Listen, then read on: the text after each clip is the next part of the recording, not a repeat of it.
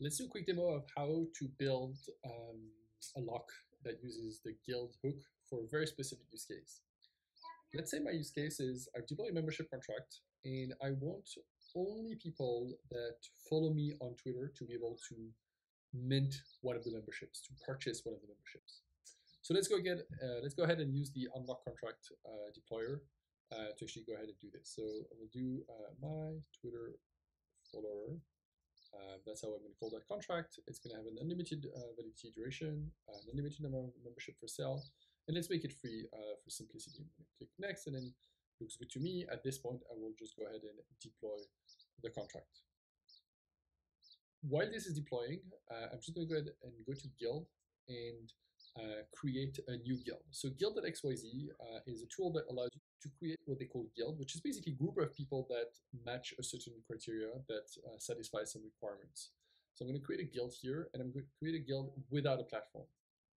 I'm going to go for the start from scratch option here.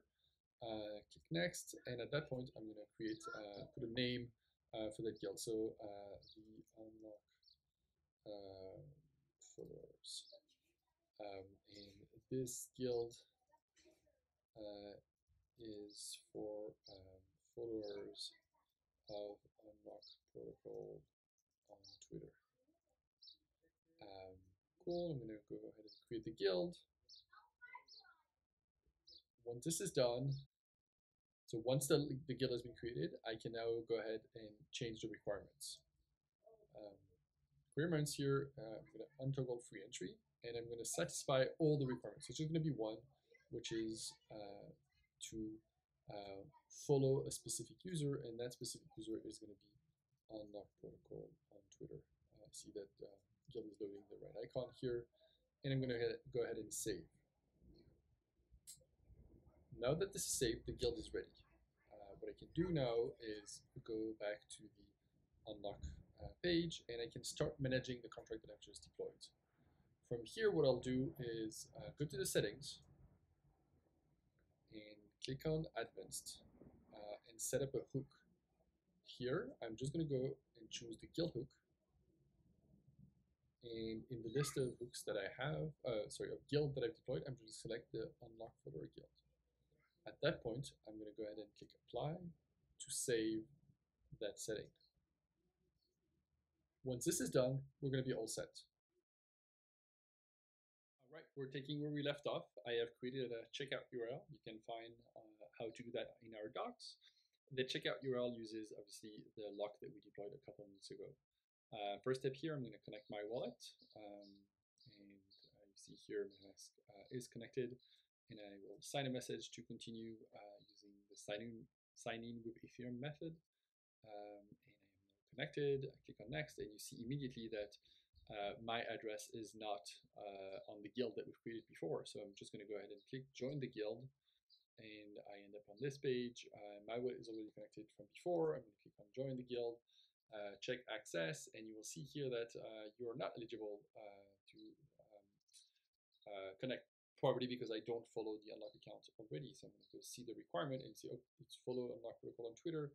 I've prepared that page handy here. I'm just going to go ahead and click follow, and you will see now that I can go back on this page, join the guild. Guild is going to verify this. This time it marks that I've successfully joined the guild, and so I'm back on this page. Unfortunately, we don't have an easy way to refresh that information yet, but I can just refresh the page here to go over the same flow, and you'll see this time it's verifying, and ta-da, I am indeed a member of the guild. I can click on continue here and go ahead and proceed with my claim of this free NFT. So I'm just going to go ahead and do it, and we'll go inspect that transaction inside of the block explorer to see that indeed the transaction was successfully mined. I have to wait a couple of seconds here, hopefully not too much more than that. And really, I want to insist on this. Even though we do block on the UI, there's also the same limitation at the smart contract level. The smart contract will actually verify via a data attribute that my address is on the guild. And if it does, then we'll let the mining happen successfully, which we just did here. Let's refresh. Unfortunately, Etherscan is a bit slower than we want, but we can actually go here and click show the details, and you'll see that data is passed here. And for technical details, this is a signed message, a proof that I'm a member of the guild. If I had not supplied this as part of my transaction, the transaction would have failed. And obviously, this message is unique per recipient. So if you copy that for another transaction, it won't work. It will only work for that specific recipient, which is my address. So that wraps it up for the demo today. I hope you enjoyed it, and I can't wait to see what you end up doing with the guild hook. Bye.